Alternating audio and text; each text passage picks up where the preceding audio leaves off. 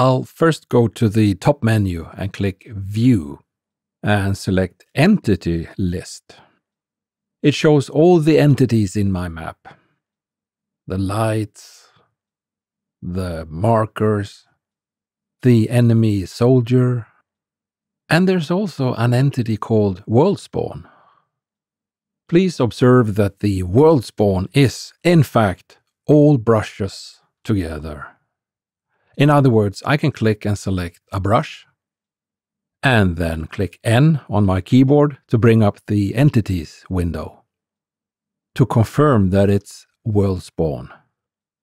Just for the sake of demonstration, let's select another brush. Pressing N to open the Entities window. And once again, you can see that it clearly states that this is a Worldspawn. A Worldspawn is, well, global properties that will affect your map. For example, we can add atmosphere and rain.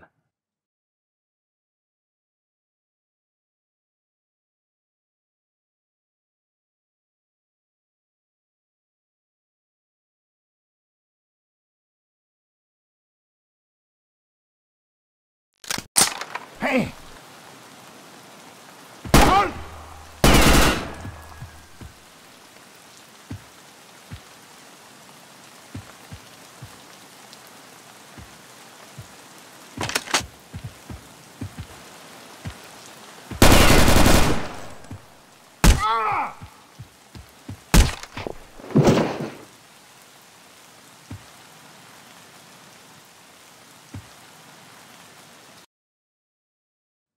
Let me show you another cool thing.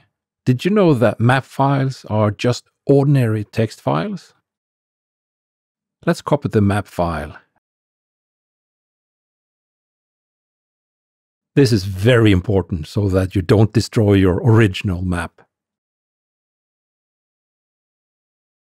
And then change the file extension from .map to .txt. Then open it with any text editor. And at the top we can see that it says Worldspawn. In summary, the Worldspawn is the foundation of your map, defining global settings and properties that affects the entire map.